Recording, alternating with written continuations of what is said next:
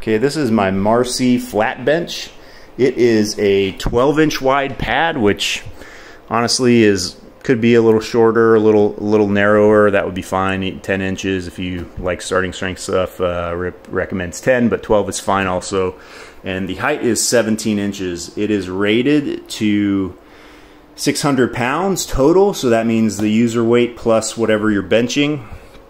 I have benched, I'm 220-ish, 215, 220, depending on the day, and I have benched 315 multiple times on this with no issues, so closer to 540-ish pounds, and it has held up fine. No stability or wobble issues at that weight or anything like that. So the one complaint I have is it feels kind of cheaply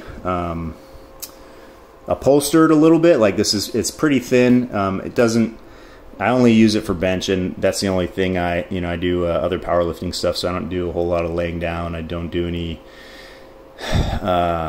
rows using this or anything. I just do stand up and do rows bent over. So I don't have, it works perfectly fine. I think it was only 50 bucks on Amazon, so it's totally worth it. I think it's now 75 bucks. So I got it when it was less expensive, but I've had it for about 10 months and it's holding up fine. No issues with the material, tearing or anything. There was a little cut up here in the fabric, but I don't know if I did that when I opened it or it came that way. It looks like maybe a carpet knife cut, but it hasn't opened up since I've been using it. So no complaints, good deal, and probably all most people need with a 600-pound weight capacity. Probably more than that it could hold.